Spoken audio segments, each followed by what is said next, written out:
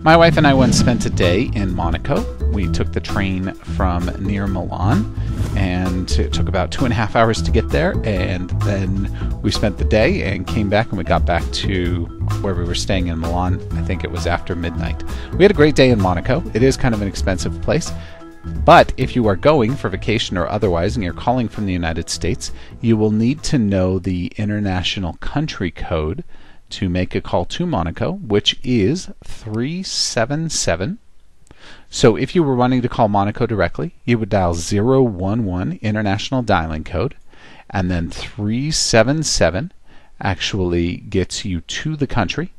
Then you would dial 93, which is probably in the phone number you have if you're calling Monaco, and then the phone number that you want to dial.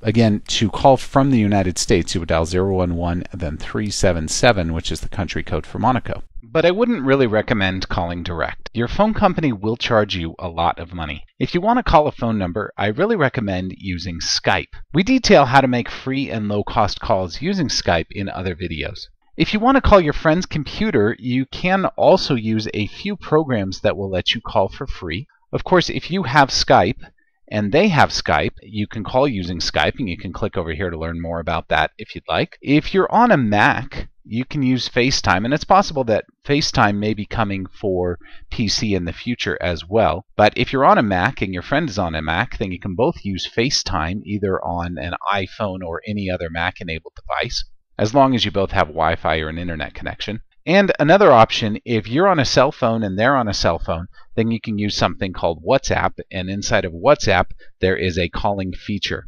Now you can click on any of these that we've detailed here, and you'll be able to go to a video that we've made about each of these so that you can learn more about how to use any of these apps for free calling.